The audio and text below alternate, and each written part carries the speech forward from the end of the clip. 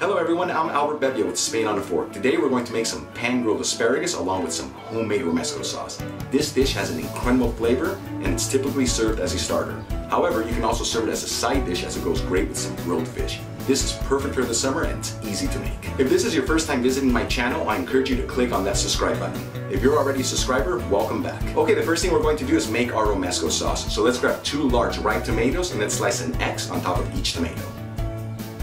Now let's grab 3 cloves of garlic and let's cut a slit on each one. Let's add our tomatoes and our garlic to a baking tray. And let's also add 2 slices of baguette bread. Okay, now I'm going to be adding my baking tray to the oven. I've had my oven preheating in the bake and broil option at 210 degrees Celsius, which is about 410 degrees Fahrenheit. Okay, while we have those ingredients cooking in the oven, let's grab 6 blanched almonds and 6 raw hazelnuts and let's dry roast them for about 4 minutes over a medium heat. After 10 minutes, let's take our bread and our garlic out of the oven. After 30 minutes, let's take our tomatoes out of the oven. Now let's remove the skin from the tomatoes.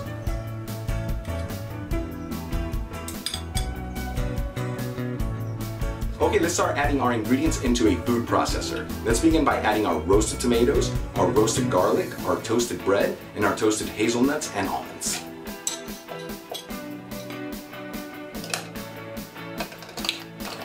Now let's add 1 roasted red bell pepper and 1 clove of garlic.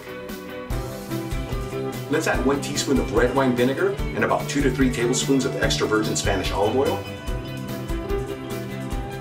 Now let's season it with some sea salt, some freshly cracked black pepper, and let's mix it for about 3 minutes.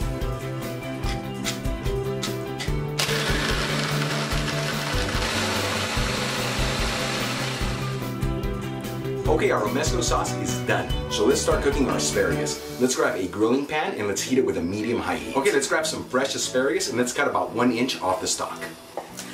Okay, let's add a drizzle of extra virgin Spanish olive oil to the pan and let's start grilling our asparagus.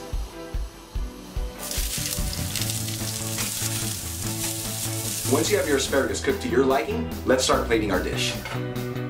Let's season our asparagus with some sea salt. And let's top off our asparagus with our homemade Romesco sauce. And there's our final dish of pan-grilled asparagus with a homemade Romesco sauce. If you enjoyed today's video on making this dish, please subscribe to my channel so you can receive all my future videos. Until the next time, hasta luego.